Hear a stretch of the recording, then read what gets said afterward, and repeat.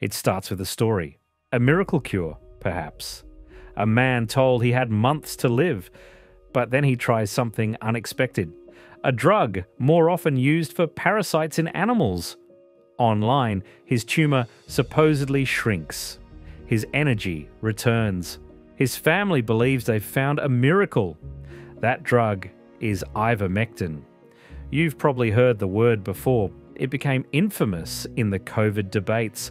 But long before that, it won a Nobel Prize for saving millions from parasitic diseases.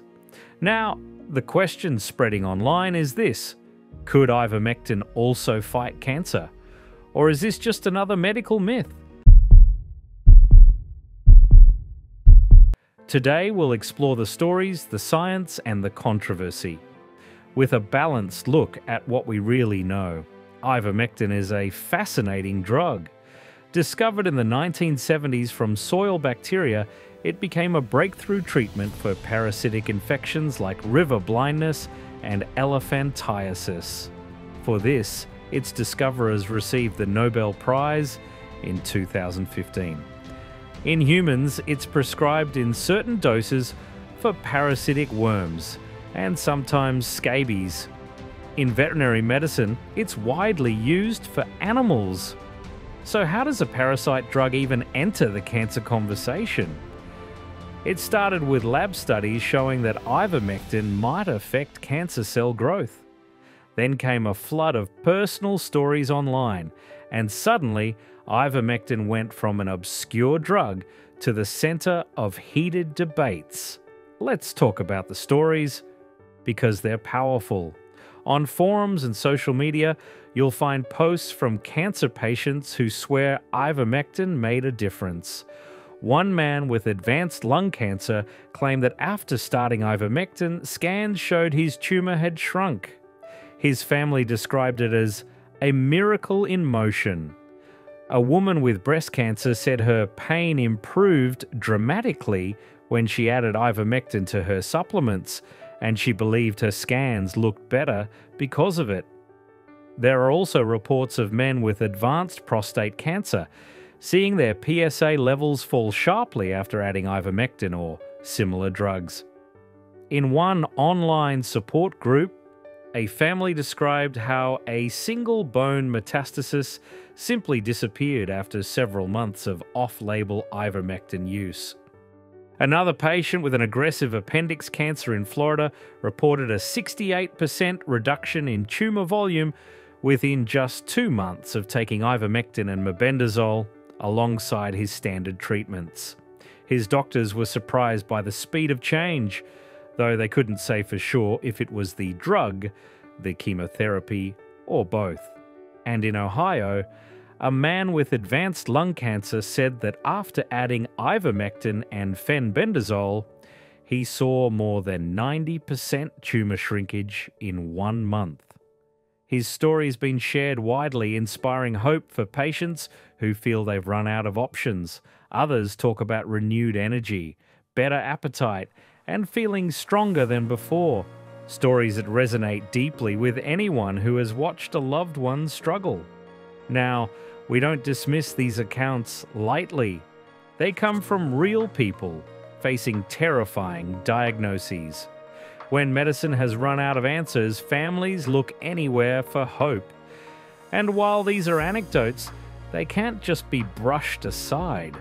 After all, every major treatment breakthrough began with a single patient, a single story that made doctors ask, could this be real? Anecdotes are valuable because they spark curiosity and point science in a direction. But here's the critical step. What starts with one patient has to be tested in many. That's where clinical trials come in. Large, carefully controlled studies are what separate coincidence from cause, hope from proof. So while the wonder stories are important, and they may even be right, it's only through trials that we'll know for sure. In the lab, ivermectin has shown some intriguing effects. In cell cultures, it can trigger cancer cell death, known as apoptosis. It's been seen to disrupt certain tumor pathways like P2X7 and WNT signaling. Some studies suggest it might reduce resistance to chemotherapy, making other drugs more effective. And in animals, tumors in some models slowed when treated with ivermectin. This is why researchers call it a potential drug repurposing candidate, meaning a drug designed for one purpose, showing possible effects in another. But there's another fascinating layer. Some research suggests that ivermectin interacts with a receptor called P2X7, a channel on the surface of cells that normally opens in response to ATP, the cell's own energy signal. In healthy function, activation of P2X7 can lead to cancer cells dying off. Here's the curious part. In many cancer types, the P2X7 channel is present, but often in a non-functional form, it doesn't open the way it should. That's one of the tricks cancer uses to avoid cell death. What's been observed in some human studies is that ivermectin seems to push this channel closer to normal function, almost like it restores its ability to open properly. And when that happens, it can reactivate the pathway leading to cell death. Interestingly, this effect hasn't been seen in the same way in mice, which may be why some animal studies look less convincing. But in humans, the hint that ivermectin could modulate P2X7 might be a glimpse at a possible mechanism of action. Now, to be clear, this is still theoretical. It's not proven, but it shows us how ivermectin might be doing more than just floating around in the bloodstream. It could be influencing a pathway that cancer hijacks, and in theory, restoring that pathway could make tumors more vulnerable. And drug repurposing has a remarkable history in oncology. Aspirin, once only thought of as pain relief, is now being studied for its potential in reducing colon cancer risk. Metformin, a common diabetes medication, has been linked to improved outcomes in certain cancers. Thalidomide, once a tragedy in pregnancy, became a cornerstone drug for multiple myeloma. Even statins, drugs for cholesterol, are being studied for their potential anti-cancer effects. The idea that a cheap, existing medicine could become a breakthrough in cancer isn't fantasy. It has already happened before. That's why ivermectin keeps showing up in scientific papers, even if it hasn't crossed the line into clinical evidence yet. But here's the crucial part. Almost all of this is preclinical data. Test tubes and mice, not humans. When it comes to actual cancer patients, the evidence is extremely thin. A few case reports exist, often without clear controls. No large randomized controlled trials have been completed to show ivermectin works against cancer in people. That doesn't mean it's impossible, it just means the scientific standard hasn't been met yet. So why has the idea of ivermectin as a cancer treatment spread so widely? Partly it's human psychology.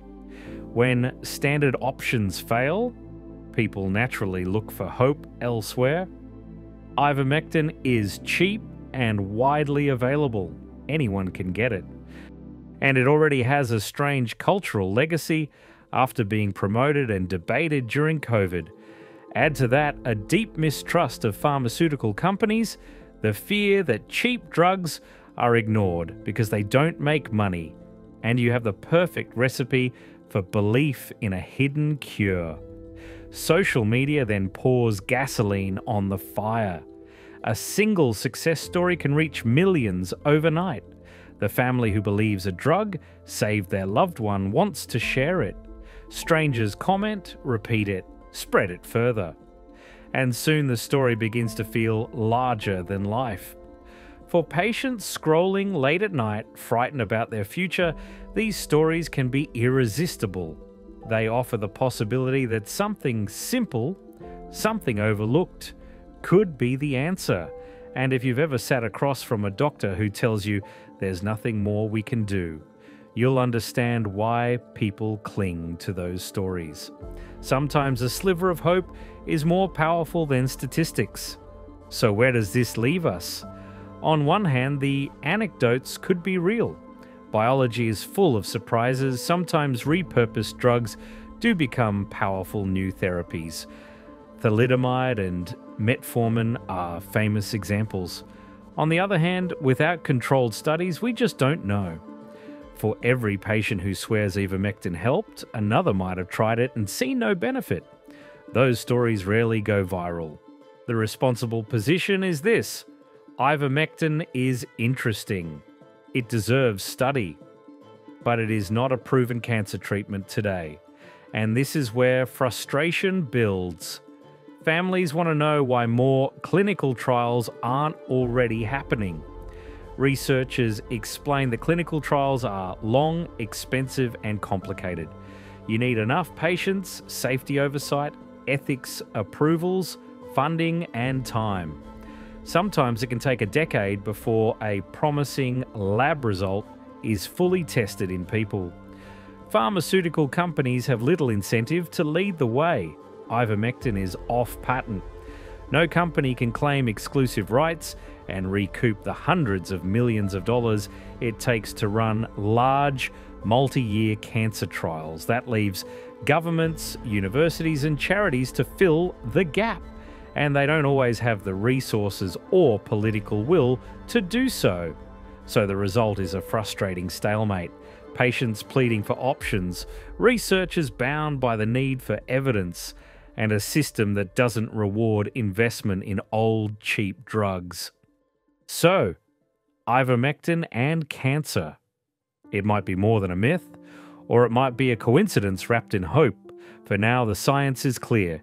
It shows promise in the lab, but not in people.